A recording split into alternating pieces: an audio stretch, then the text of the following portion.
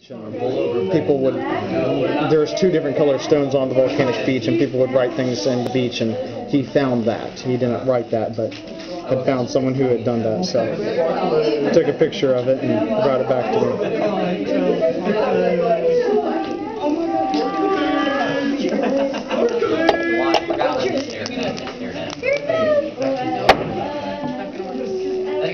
Go. Oh, wow.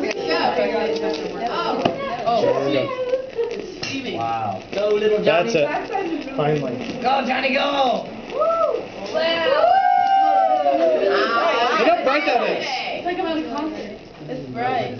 That one last time when we did it yesterday was the brightest. I can't read that. Go, Johnny, go. It's like I'm at a concert. So, there we finally have it working, and you'll notice that we have the magnesium is actually burning in the presence of dry ice. That is, that the magnesium here is burning in something that normally is used to put out fires. If you're to try to put out a magnesium fire with, say, a CO2 fire extinguisher, it would flare up like that, not die down.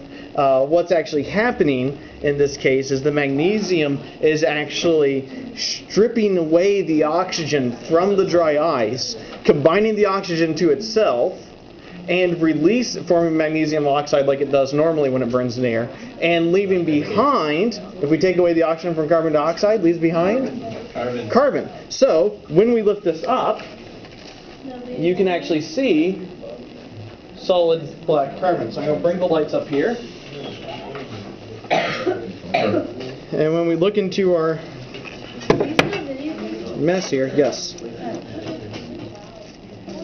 When we look into our mess here, there is a white magnesium oxide coating followed by a very dark black carbon coating. I'm trying to keep my fingers out of the way and not working. And so that's actually the reactants. But you'll notice how much brighter that burns in the presence of